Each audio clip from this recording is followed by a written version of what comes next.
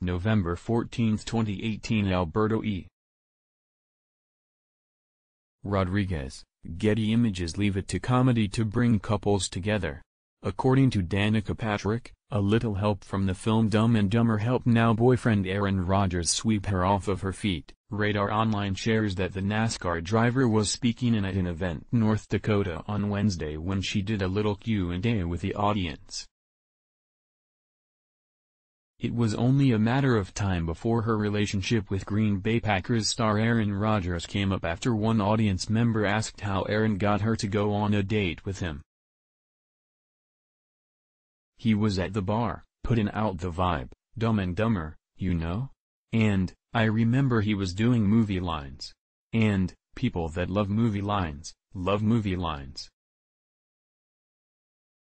So, I think we had a dialogue in movie lines, and I was like, this guy is really funny."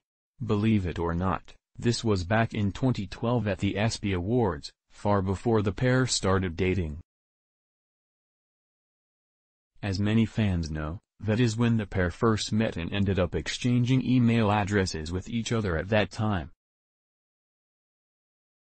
They kept in touch sporadically, but it wasn't until recently that they exchanged phone numbers and began dating late last year. Previously, Rodgers was in a relationship with actress Olivia Munn and Patrick was in one with NASCAR driver Ricky Stenhouse Jr., but they both called it quits with those respective partners in 2017.